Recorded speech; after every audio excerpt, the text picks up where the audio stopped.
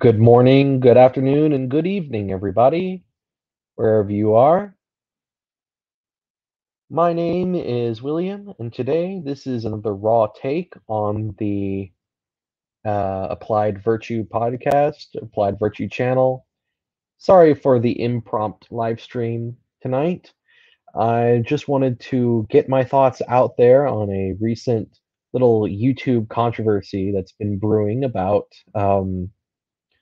the most inane things, and I wanted to get the bit of gold out from the straws, as it were. I don't know what is that the right expression? I want to get the little bit of fine gold out of the straw of this debate.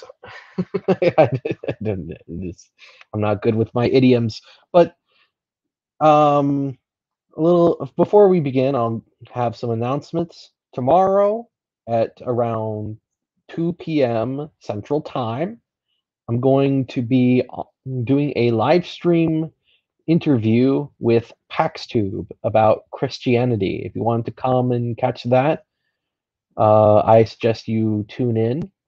Also, I've been working on a few things. Recently, I've been writing up the last part of my series on ethics on my Substack. So go and check out my Substack if you're interested. The next part is going to be about tradition and its relation to ethics and about the diversity in ethical views all around the world throughout different traditional cultures. Hello, David Carlson. How are you? I'm glad you came by and checked out my channel. If you want to, if you want to come on, for tonight, you can do so. You can just send me a DM in Telegram or on Discord, and I can invite you on this stream. It's a very impromptu, relaxed stream tonight. But I just wanted to get my thoughts out there about um, this kind of academic agent debacle that YouTube drama. It's not my thing, but I think this is all dying down pretty quickly. It was just a quick spat that just came out. Academic agent let out a kind of a screed against Zoomers with a fetish for female abs, and this caused him to talk about how these men are emasculated. They are pretty much trans women. Um, they are, they want to be they want to be in the female role and women in the male role. They are degenerate. And then he had a follow up stream talking about this kind of degeneracy. Um, and and then today I watched Dave and uh this other guy friended in Stitch. Friended being this kind of liberal guy, and liberal anti SJW guy. Dave, the distributist, being a kind of reactionary Catholic guy. The two were discussing this little controversy and discussing all this stuff. And what I found interesting is that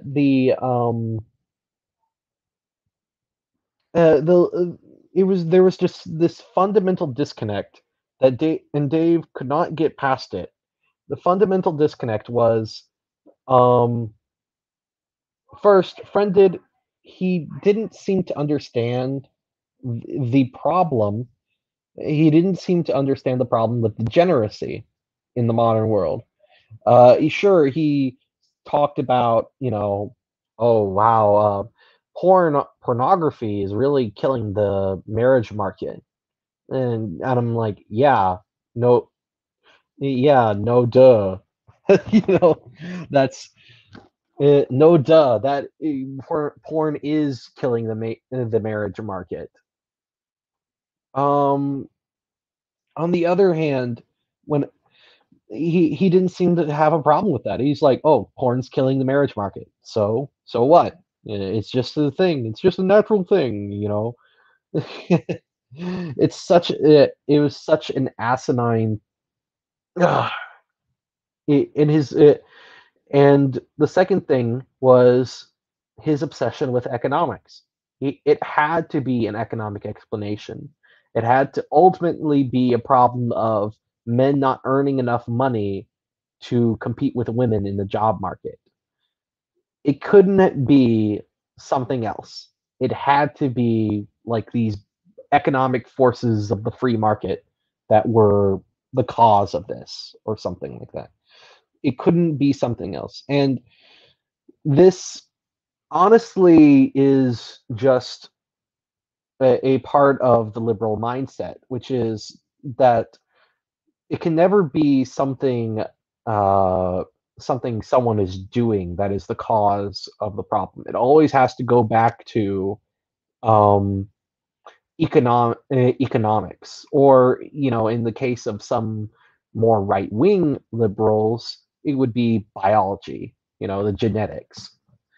It has to be these impersonal forces that work like laws of nature, and it can't be just a product of the politics of the system we're in. It can't be the fault of institutions.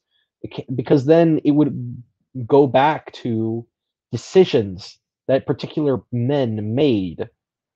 The great man theory of society, which every liberal is taught to believe that that is bunk. It's really these occult forces of economics and genetics that are the cause of everything. And by occult, I mean hidden forces. In reality, and I don't want to I can't entirely blame Friended for this, because number one, this is the milieu that we're all growing up in, and number two, I don't think the distributist made as good of a case as he could have. I think he didn't, in particular, emphasize the political arrangements that were going on behind the scene. He just kept referring to this process, and that's not very convincing to someone like um, to someone like Friended, unless you actually start naming names, naming institutions, naming movements that were active at that time, pushing these kinds of views. You can't just say, "Oh, it's this process that's been ongoing." Well, what kind of process? What's that process? Is it a political process? Is it an economic process? Is it a natural process? What is it? It reminds me of the metaphysics debate that I had on Telegram with this one pagan guy who was trying to claim that that we need this process. Everything comes about through this process. Everything material comes about through this process. So we don't need God. And I kept asking him, what is this process? What is this process? Who is doing this process? Who or what is doing this process? Never answered that. He probably get back on me on that one day. But the point is, just saying, "Oh, it's a process," is not an answer in itself. You have to elaborate, and I'm not sure if Dave did, or if maybe Friend did, wouldn't have given him the chance.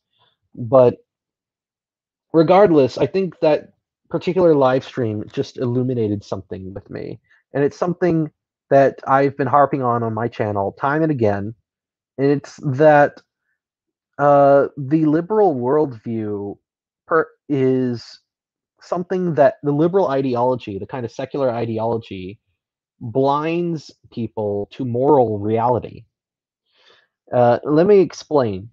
So traditionally, the what is morally good for someone depends on the actual nature of the person. For example, The fact that, um, to give a very basic example, the fact that certain foods are good for you and some foods are bad for you comes from the fact that when this food is some foods are ingested into our bodies, it creates these positive effects for us, and that's based on our nature as humans. And sometimes these foods, when they are ingested, like if they're junk food, they might taste good, but they'll make us sick if we eat too much of them, or if we eat nothing, if we don't balance them with something nutritious. Right? That's a very basic example, but this applies to all facets of life. If we don't have good social relations, that is bad for us. If we don't have um, good practices when it comes to our more romantic or sexual relationships, that's bad for us. If we don't have a good education, that's bad for us. You see, so it all what is good or bad for us always comes back to who we are in as a matter of objective reality. Who are we as humans? What is human nature? That is, and so if you have an ideology that either denies human nature or obfuscates what human nature is, or otherwise gets human nature fundamentally wrong, then you're going to advocate for things that are completely bad for us. Um, and if you do advocate for good things, it'll be completely on accident. And I believe that that is the source of the harm that liberalism causes. The kind of liberal worldview obfuscates what is good for us because it denies human sociality as a part of our nature. It denies the fact that we are social animals as part of our nature. And this can be seen in their view of the state of nature. You see that in Hobbes and in John Locke and Thomas Hobbes and in Rousseau. You see in there this idea that we as sovereign individuals just have these passions, have these desires, and we just exist to fulfill those desires no matter what they might be. And you also see this in Friended's view that, it's just the purpose of the economy is just to make more stuff. If we had a widget factory and the widget factory is producing 5 widgets when it could be producing 10 widgets if we just restructured the economy like this, and this, then it is underproducing. So we should produce more widgets. He doesn't ask the question, do we need more widgets? Do we need more widgets in the economy? And Friended, and Dave tries to bring this up, but Friended just brushes him to the side. He's stuck in that mindset because the liberal mindset is fundamentally amoral. And the more of a moral realist you become, the less liberal you become. All right? Let me repeat that. The more you consider what is good or bad for people as people, the less likely you are to be liberal. Because liberalism, at its core, denies that the pursuit of what is good for you has anything to do with good politics. Politics in the liberal worldview is all about fulfilling people's desires so that we can maintain this kind of manageable status quo. And that's really all it boils down to. It's a completely amoral philosophy. And the people who created liberalism were very explicit about this. Some of them were outright amoralists, taking cues from Machiavelli. like Spinoza and Thomas Hobbes. Some of them were some of them were these kind people who did believe in some kind of objective morality, but then they claimed that, oh, the pursuit of what's good for you is just this purely private affair, and all that government can do is protect your rights.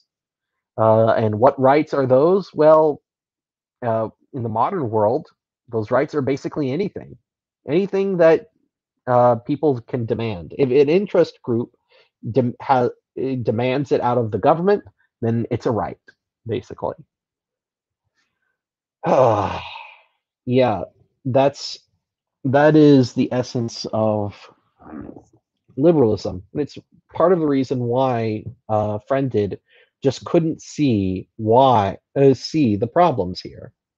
So now that I've gotten that out of the way, what gotten out of the way, the basic problem with liberalism and morality, and what's good for you. Let's talk a little bit about degeneracy.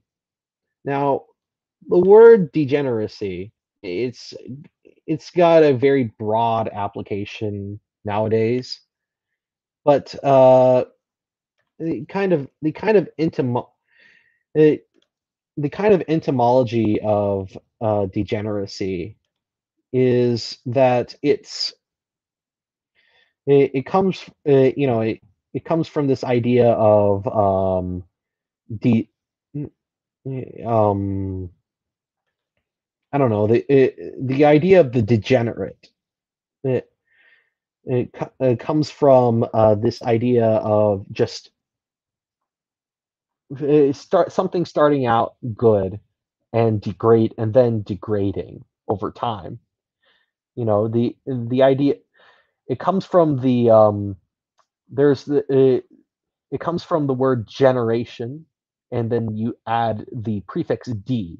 So generation means growth, it means birth, it means creation, and then you add d in front of it, which means it is against birth. It is not birth, it is not creation, it is not growth. It is the opposite of those things. It's destruction, it's decay, um it's sterility. That is what dege- degeneracy is: sterility, decay, and destruction. So when we talk about degeneracy, we're talking about practices that lead to the, those kinds of things. And it's obvious that where non-procreative sex comes in, because non-procreative sex is sterile, and that's what makes it degenerate, right? So non-pro the obvious, I mean, it's blindingly obvious why we don't want a society in which non-procreative sex is uh, in which non-procreative sex is just the norm. It's just an allowable norm that everybody's allowed to do, instead of something being something on the fringes. Non If non-procreative sex is the norm, then that means that procreative sex is sort of procreation in general is just sort of acceptable. It's just unacceptable, or at least there's no incentive to it. And in that case, you just see the collapse of society very easily from there, because you don't have all of our, especially in modern times, because all of our modern systems assume that there will be constant growth in the population. And if there isn't constant growth in the population, then the pyramid scheme of social security will collapse, and all of our economic systems will collapse. But that's the least of our worries. Economic collapse is the least of the worries when it comes to what happens when procreative sex no longer is a norm. What also happens is, I mean, if you don't have marriage, then you do not have the family formation. A family is the building block of any given society. Um, we human beings are social animals. Remember, we're meant from birth. We are meant to grow up in a social environment. Um, and that first and foremost being the family. If we don't have that, then we're basically it'd be like depriving us of a limb. That's how radical depriving us of the family would be. Um, there's a great book about this called Primal Screams by Mary Eberstadt, and she goes into how a lot of this identity politics stuff comes from the fact that once family formation is just once family formation is crippled, the process of family formation is crippled by all these new sexual norms. What happens is people uh, just grow up in a very scary world without any guidance from their family. And so they turn to politics as a substitute. And this is where you get the rise of these identity groups. And keep in mind, if you look at these identity groups, the black identity, lesbian identity, all these different groups, what you notice about them is two things. First and foremost, they are always grouped together because um, there's this idea that this group of people, because they have common interests as that identity, they will be safe. And this is what it is why feminist groups have this idea that women need to be together in a sister and kind of a sisterhood for safety because they don't have husbands and fathers protecting them. Those groups have been wiped out by feminists already. So you need this a kind of sisterhood built on common interests in order to protect you. And there's also a therapeutic aspect. That's the second. There's a second.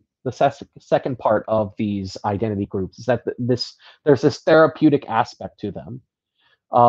We're in this together. We're in this struggle session together because we are all basically mentally ill as a result of us being not being raised in proper families.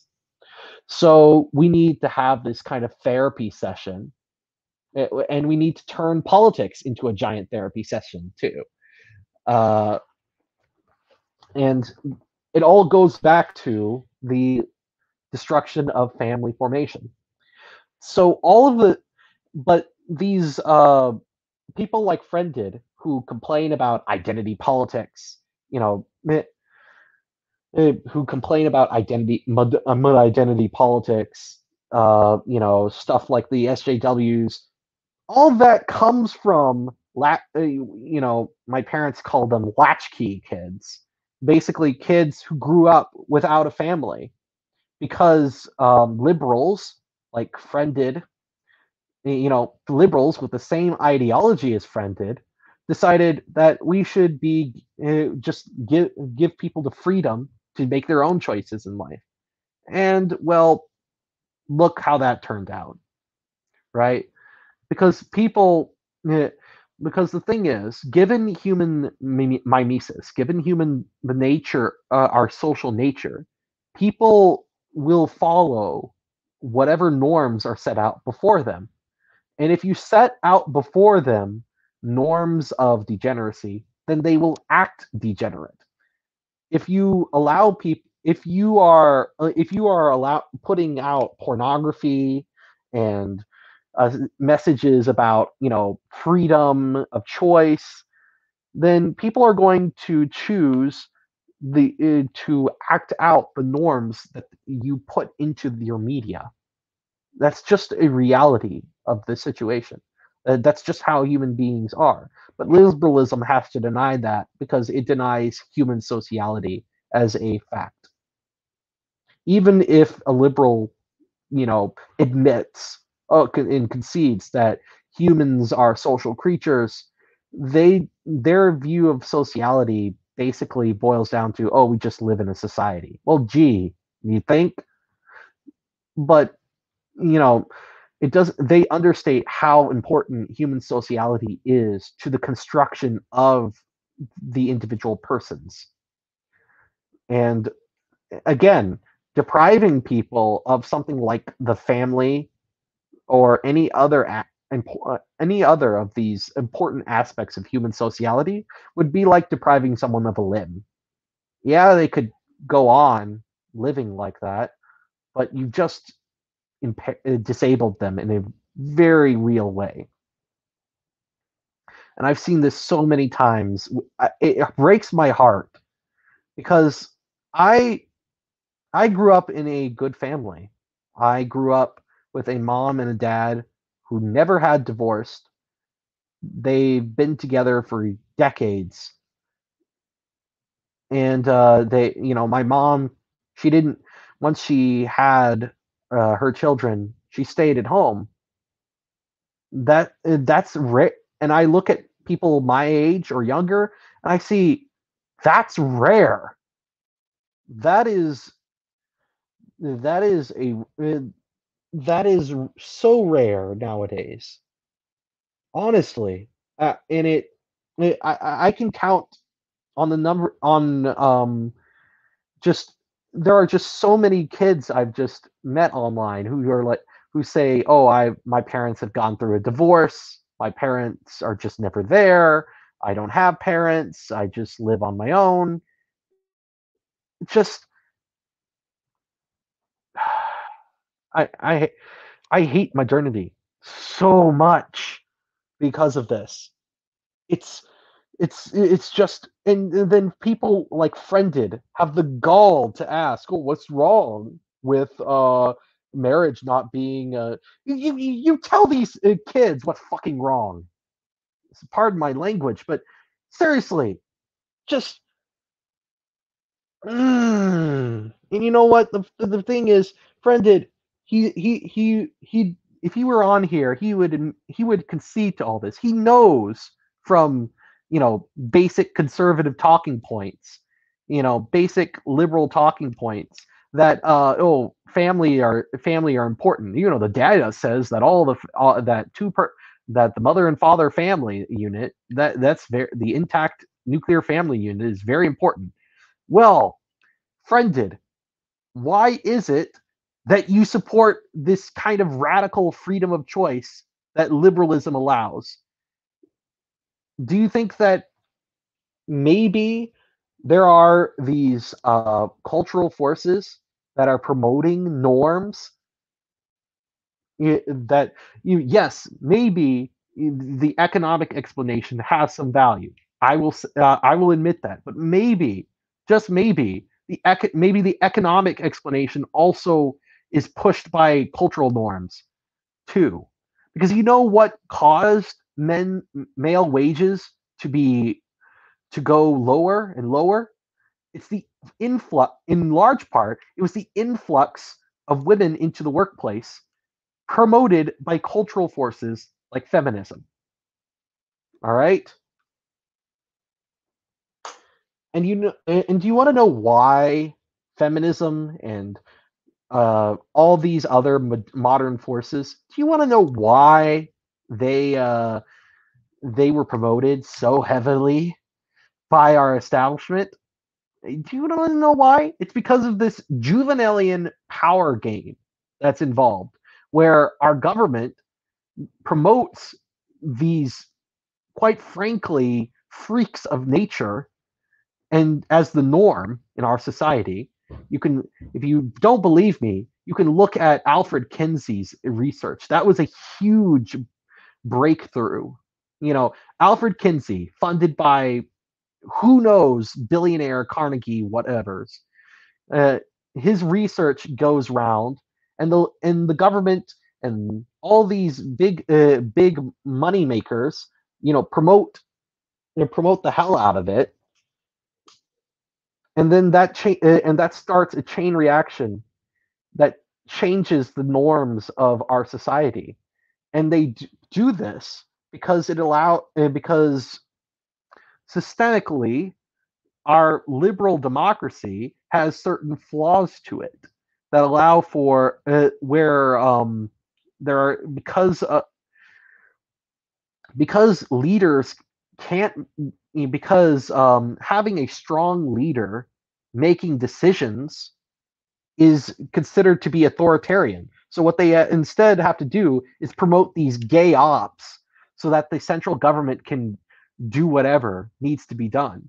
Except now, except now, those gay ops are considered good in themselves. All right. So, it, so I mean, originally the new left was promoted by people in the CIA, and you can look at a book people like Caleb Maupin, BreadTube serves imperialism.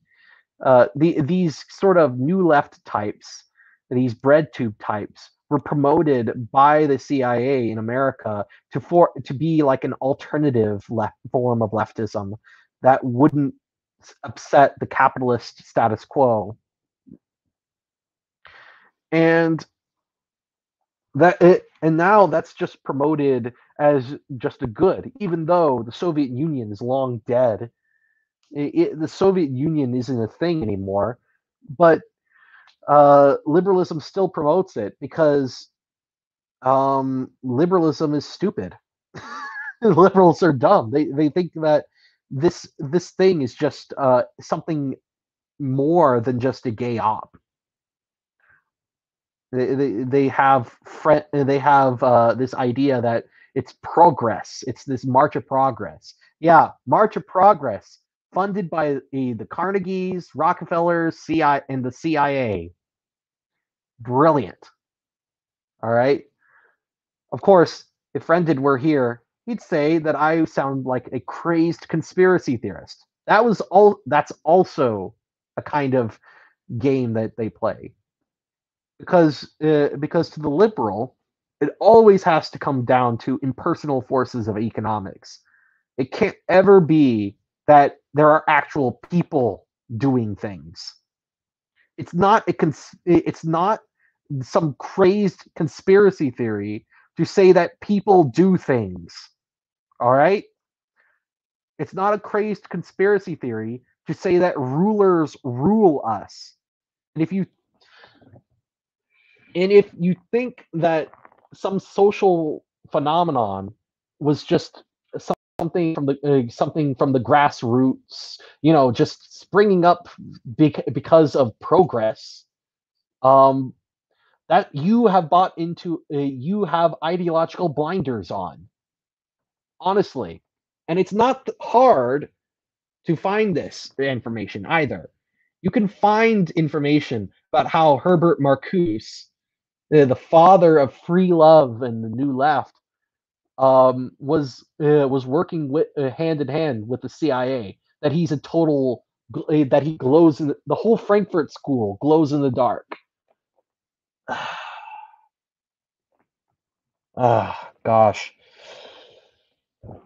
I sound like I and I sound. I mean, it sounds like something you hear out of a crazed conspiracy theory, but you can look this up.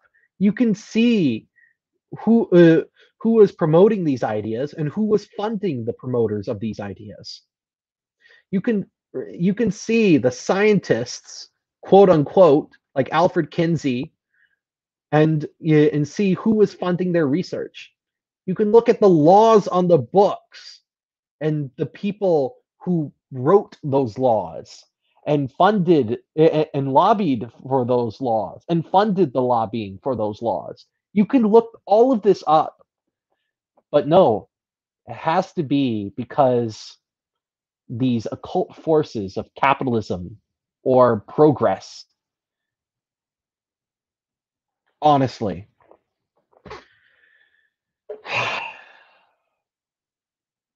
And that's really the failure of liberalism. because their denial of human social that humans are social animals not only blinds them to the prescriptive, to the moral dimension, but also it just blinds them to how reality actually works. All right, that's enough of my rant for today. I just needed to get that off my chest. Um, I will put links in the show notes for things like Mary Eberstadt's book and Caleb Maupin's book, "BreadTube Serves Imperialism." Uh, I'll put those in the description. In the description. All right. So after this video, right? All right. So I'm going to go through the chat. Rockefeller funded Kinsey. Thank you for that correction. I knew it was one or the other. I mean, everything, all of this new left woke nonsense, all of it comes from either Rockefeller. Most of it comes, like 90% of it comes from either Rockefeller or Carnegie, if not Soros.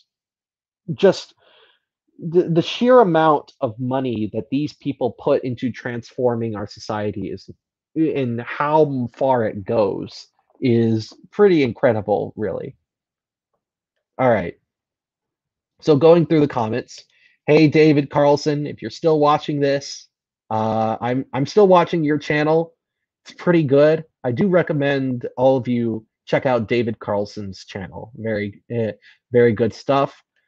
Hey to Silas, how are you?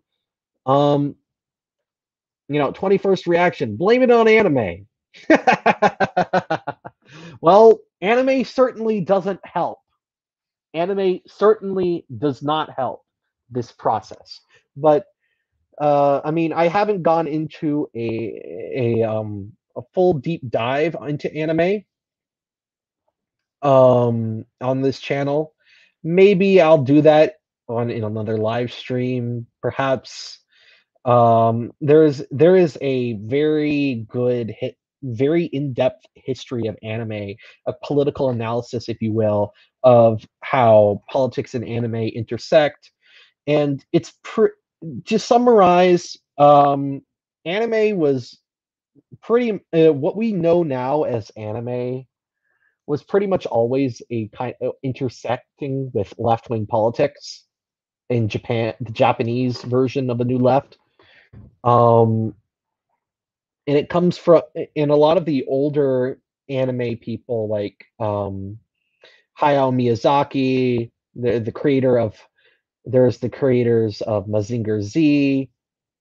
Most of these people come from an era where the left was out of power in Japan, and so they produced these kinds of utopian leftist works, or tragic leftist works, like and things like Gundam and Gundam, for example, or Nausicaa in the Valley of the Wind, and that promoted these kinds of some left wing messages like feminism, environmentalism, pacifism, things like that. Um, the anime that we have now is mainly a product of the neoliberalism of Japan, the kind of hyper consumerist culture that built up over time, generation after generation. And now it's very postmodern. You'll notice that it infects the West a lot more than the East, because in the East, and it's gotten so bad that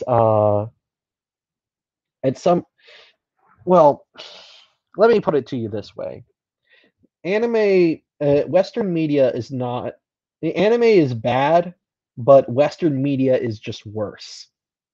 All right, take any of the messages, the kind of liberal progressive messages you see in anime, and I guarantee you that that message and more is being promoted in some Western franchise. That is what I'll say. Yeah, Japan, it's it's just copying us. It'll catch up to us in terms of pause eventually, but the trajectory it's going, I don't see things improving for them. So, looking at this, to Cilius, family is very important, especially when it comes to influencing chances that children retain the faith of their parents. Yes, this is a good point. But a good counterpoint to this is once the children get out into the culture, uh, there's not a lot of ways that the faith remains in their life unless they're just naturally devout. One of my friends, Todd Lewis, he runs this podcast, Praise of Folly podcast, and he talked about uh, he talked about this how when he grew up in a very fundamentalist environment, very conservative environment, parents homeschooled their kids, and yet when the kids left that area, they pretty much everyone except for Todd uh, lost their faith and just secular and just now they're completely secular now. What happened is that they went out into the culture. The church didn't, and their church didn't have anything for them. There was nothing for them to do as Christians, right? In previous societies, the church's influence would have been felt throughout the society. But because we live in the age of secularism, where religion is purely private affair, uh, it's there's no utility to the faith. So there's no social utility, immediate social utility to the faith in this kind of secular worldview, and so it just dies away. And there are ways to counteract this. If your church has programs for adults, your church your church should have programs for adults to help them, not help them socialize, get together, have social outings, um, help them with job training, help them find spouses and help with their marriage and raising children. The church should be a full package because that's how it was in the early church, by the way. um in the early church, the Christians helped each other. If one of them was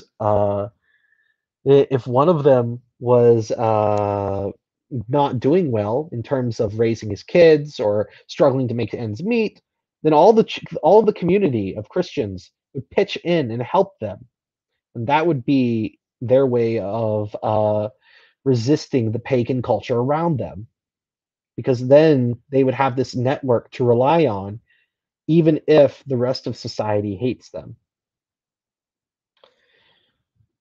Uh, and so we need to revive that spirit before we get anywhere.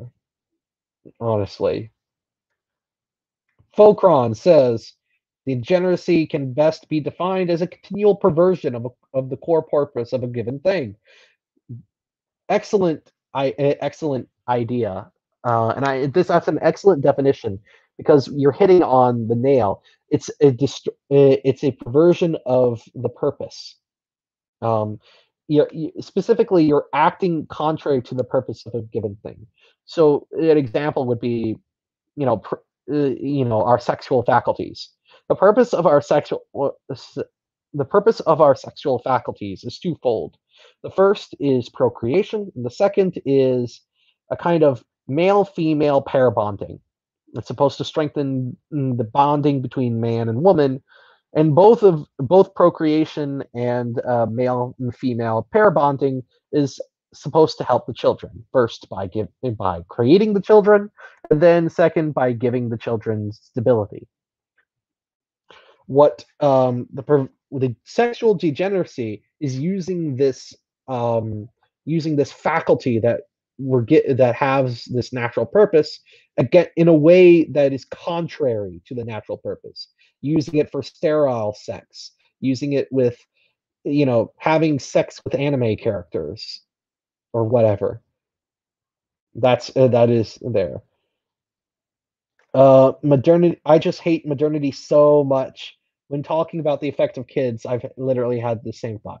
Anyone with a moral fiber, a moral bone in their body, should have that reaction to the status quo, especially if you've interacted with enough young people.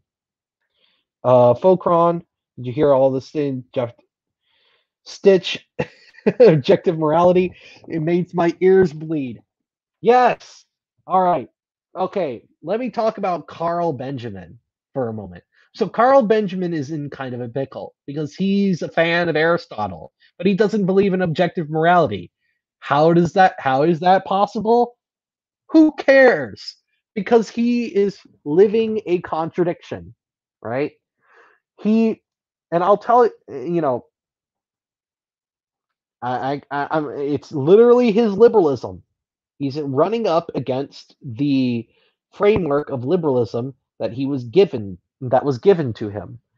And since he can't abandon it um, without abandoning just huge swaths of his going against huge swaths of what he's believed all his life, he has to say morality is just subjective, but somehow leftists are evil.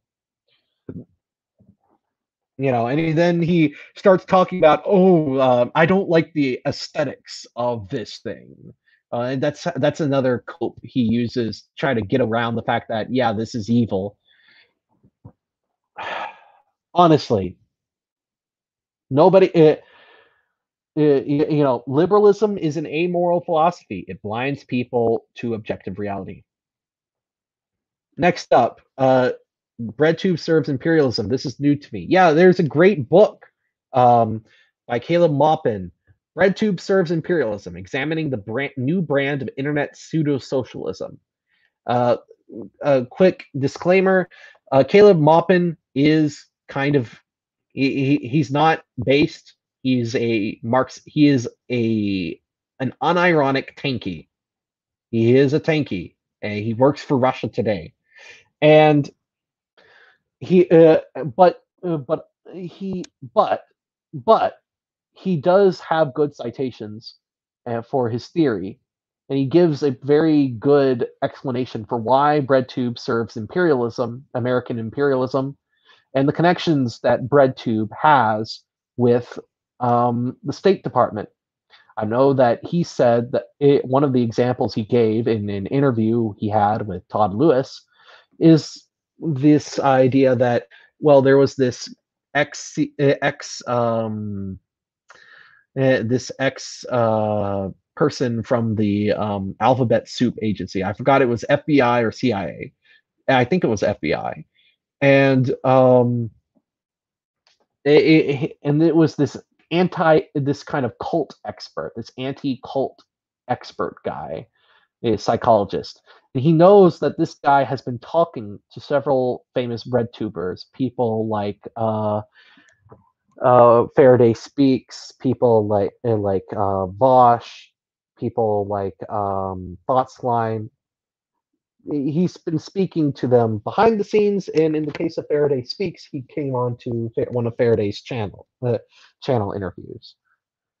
So that's one connection. But also, even if you don't posit like direct connections between BreadTube and the American foreign policy, you can see how BreadTube would serve American imperialism through the actions of people like Vosh, who claim that, we should have more people in Syria, because we got to fight fight the racists overseas. You can see this with, how the CIA in the art in military parrots the same ideology that comes out of these people's mouths.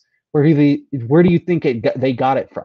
Now, what do you think is more plausible, that they got it from the military or the military got it from them? I'll leave that to you. All right. Progressive messages are far worse in Western media, and but anime definitely has more lewdness and violence.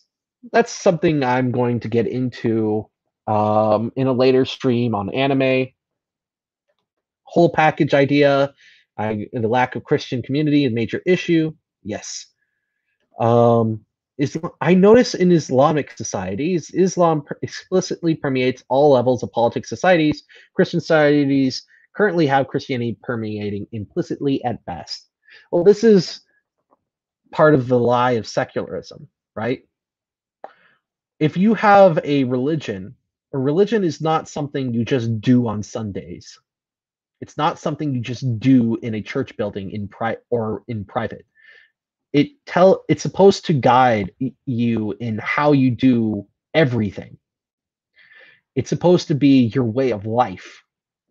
And when you try to privatize it, you let something else into that void. That something else is usually liberalism.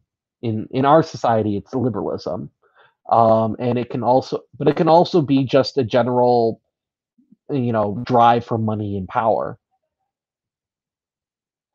All right. And last one, degeneracy is inextricable from American imperialism. This is why internet leftoids will always agree with the glowies they nominally hate. Okay, dude, but that's just a private opinion, unlike my public opinions. Well, that's exactly how liberalism works, right? If an ideology is labeled secular, um, then it's allowed to influence public opinion. But if an ideology is labeled religious, then it's relegated to the private sector. This is exact. This is something I pointed out in my video on secularism that I made several months back. If you, I gave the example of Japan. Funnily enough, we are talking about anime earlier, and now I get to talk about the imperial Japan during the early 20th century. So in Japan, they officially had a secular government in Japan.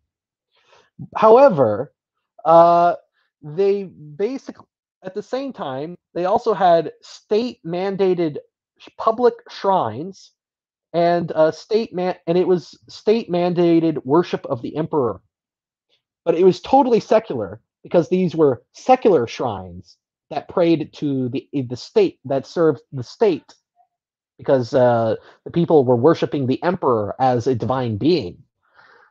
It was totally secular. Am I Catholic? Yes, I am. All right. Anyway, uh, good. I'm so happy to have gotten all these great people here. Um, Moto Kichiro Osaka. I will. All right. I think that's enough for tonight. If anybody wants to make any more comments, they'll my comment section is open. Go nuts in there. But thank you everybody for watching, and I've had a long day, and I just wanted to get this off my chest. You guys always put a smile on my face, and I thank you for that. God bless everybody.